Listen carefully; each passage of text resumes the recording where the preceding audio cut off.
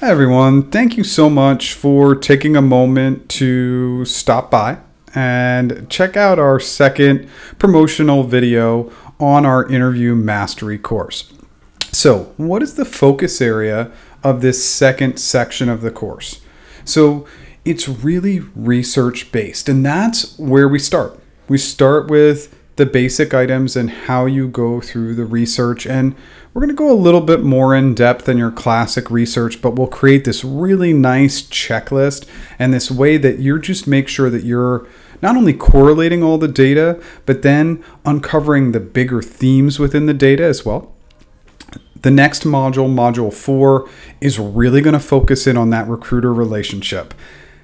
So many of the questions that I get in my live sessions and just general common questions, information that people are looking for out there really can be uncovered by having a good recruiter relationship. And we are going to uncover the critical questions to be asking your recruiter and how important this relationship is. Module 5, the job description module. This is absolutely one of my favorites. We will do a deep dive into the job description, and I'm going to teach you one really critical skill set, which is how do we create questions from the job description for every job description we see for the rest of our lives. It's such a fun and powerful exercise.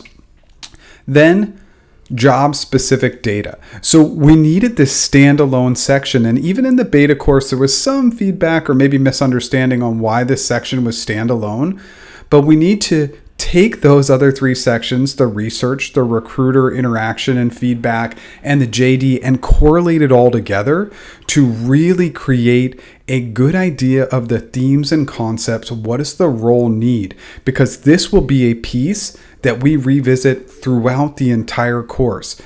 If you can always be going back to this, you'll know what to put in your answers, both in your behavioral answers and open-ended questions, and it will just give you that really, really good pulse. Then we move on to 2 other critical items that needed to be implemented earlier on.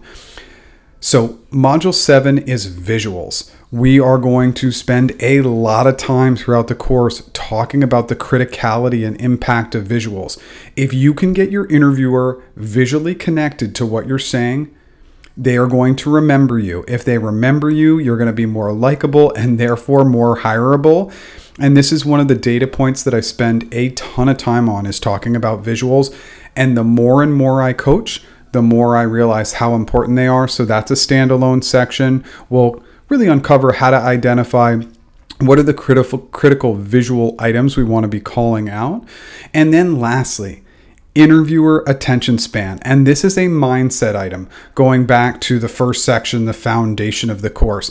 If we don't understand that our interviewer doesn't want to be there, is unengaged, uninterested, we are never going to have success in the interview process. So we're going to uncover how do we really handle this and navigate this very, very tricky space to make sure that we're getting small upticks in our success. We can't change everything about people's personality or habits, but we can try our best.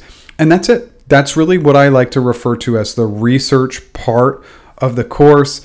Tomorrow I'll come out and I'll tell you a little bit more about what we're going to focus in on the behavioral side. And in the YouTube description below, if you want to pre-buy, it will be a $100 discount until midnight on Monday, April 4th. And then it will go full price on April 5th. Again, thank you so much for checking out this promotional video, and I'll be back tomorrow to talk a little bit more about the 3rd section of the course. Thanks.